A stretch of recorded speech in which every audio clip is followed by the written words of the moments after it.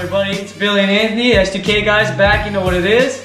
If you guys are ready to rev to 9K, we got the mods today. That's right, you know what it is. Anthony, what's the mod of the day today? What do we got? So today we're going to be installing the Zoom Engineering 240mm Monaco mirror. It's in carbon fiber, black carbon fiber. So we purchased that from Val Motorsports and Renegade got it out to us, so shout out to them. Awesome, awesome. Now the difficulty rating for this mirror today is going to be, we're going to give it a 2 out of 10 as far as difficulty of install. 1 being changing your washer fluid, 10 being swapping the motor. This is not going to be bad at all. Total time for the install is going to be right around 10 to 15 minutes, not bad at all. Yep. And what kind of tools we need to get this job done today? Yeah, the tools needed for this job, pretty much simple. Phillips screwdriver. They provide you with an Allen key with the mounting bracket kit and an 8mm open-ended wrench to tighten down the lock nut for the mirror. So you'll see what I'm talking about once we get through the process of removing and installing the Renegade mirror. So awesome, yeah. Awesome. Let's get to business. Let's get to it, and let's see what things look like in the rear view mirror. Yeah, let's get to it. All right, guys. So we're gonna go ahead and remove the OEM mirror.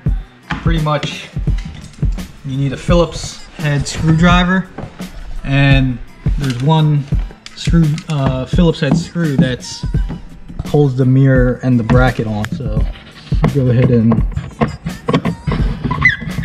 you want to unscrew it counterclockwise, lefty loosey, righty tighty. For those of you that don't know, now you know. And now you just slide it back, and there, the OEM mirror is off. So, and this is the mount that mounts to the windshield.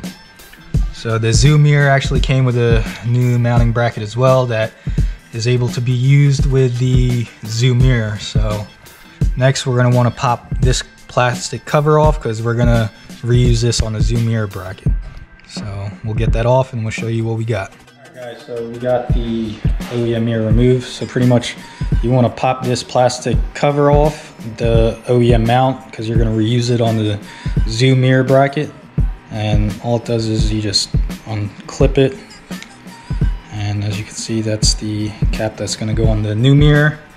So, and there's like a little gasket on the OEM mirror that you want to reuse and put on the Zoom mirror as well. So, and then pop this bracket back on.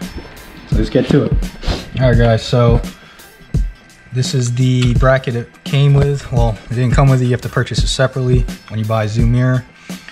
But we had to connect the mirror to the mount first, and all you do is screw this on clockwise, and if you can see here, there's actually a lock nut.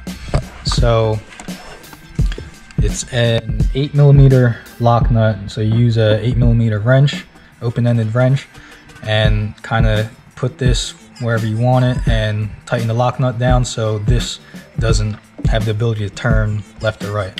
But it does swivel once you have it locked down, so just like a normal mirror, you're able to swivel it.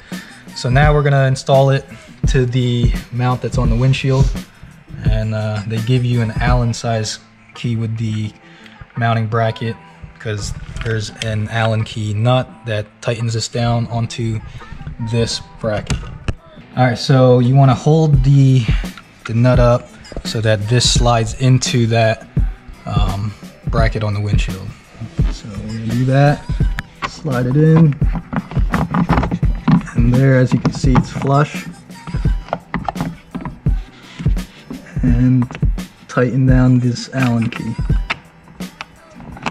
You don't have much space to work with, but you're gonna have to do it slowly. I got a couple more threads tightening it, and alright. Nice and snug. Nice and snug. You don't want to over tighten it. Alright, so I thought I was going to be able to use a OEM gasket with it, but it was having trouble fitting, so we tried removing the gasket and just putting the plastic piece up, and actually fit a lot better. But we'll see if it vibrates loose or not. But if it falls off again, then you might want to consider like gluing this gasket back on, or getting a new one, or using some type of glue to hold that plastic cover. All it is the plastic cover just to have a cleaner look for the mounting bracket. But yeah, that concludes our install for the Zoom mirror. That's it. Let's get you guys some shots of this. Okay, everybody, we have Anthony's rear view mirror here. This is just your typical stock OEM mirror. This is what it's looking like. This is obviously what we have. So with this, we didn't like it, and we originally changed to the Broadway mirror, which looks like this. So everybody, this is the Broadway mirror. Anthony, how much was this mirror? I think it was what, like 20 bucks on Amazon or something like that. Yeah, this was like 20 bucks. We thought this was great. It's actually got a great view, and you can see like almost all 3 lanes because it's convex. But the unfortunate problem with this is from the back, it looks super cheesy, and it just looks not good. It just looks ugly. So unfortunately, it doesn't look good. It's good for like if you want to see things, but yeah, cosmetically pleasing. It's not terrible from the front. It's not terrible. Listen, for 20 bucks, it wasn't terrible. But we're about to go OG on them, and we're gonna do the Renegade. So this was just a little bit before and after, and obviously the mirror looks better when my face is in it. So. Now, this is the finished result of the zoom. It looks great. Loving the blue tint on there. Let me get you guys from the side here. It looks great. Awesome, awesome, awesome. This is from the back. Looks great. Looks really, really great. Super beautiful. Looks super clean. I like the carbon fiber a lot. It looks good. I actually also purchased the same one.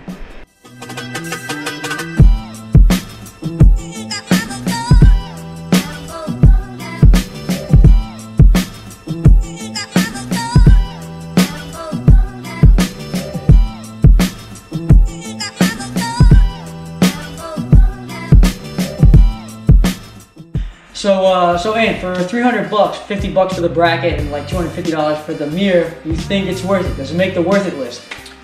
I believe it makes the worth it list. As you can see in the video, it looks just physically, aesthetically pleasing. The carbon fiber in black looks awesome compared to the OEM. And then I mentioned I had the Broadway mirror before. So from the outside and on the inside, this zoom mirror looks phenomenal. Awesome. I'm super happy with it. So. I think as far as for me, if I were to buy it, I think that I would go ahead and say yes, I would have to buy one, considering I already bought one. So it's actually in the box right now. It's in the box. Yeah. We got it. But yeah, I think it was a super great thing for what it is. For 300 bucks, changes a great look of the car. It looks really nice. The blue tint's really nice. So how do you think it compares to the OEM and the Broadway one that you originally had? Well, I must say the Broadway had a good view. When you're sitting in the car, as Billy mentioned earlier in the video, you're able to see a lot with the Broadway mirror because it's a wider angle.